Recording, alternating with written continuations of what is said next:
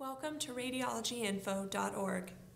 Hello, I'm Dr. Elisa Price, a radiologist at the University of California, San Francisco Breast Care Center. I'd like to talk with you about saline infusion sonography, also known as sonohysterography.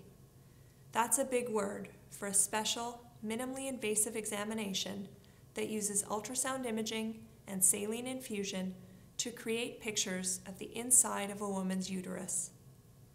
This procedure is used to evaluate unexplained vaginal bleeding that may be the result of uterine fibroids or other abnormalities. It may also be used to evaluate uterine abnormalities in women who experience infertility or multiple miscarriages. Saline, sterile salt water, is infused into the uterus before the exam to help outline any abnormalities. Next, a probe, also known as a transducer, is placed into the vagina where it sends out sound waves into the body to create an image that is displayed on a video screen.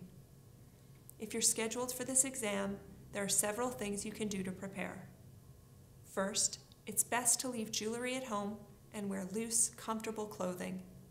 You will be asked to wear a gown. Inform your physician and sonographer if there is any possibility you are pregnant.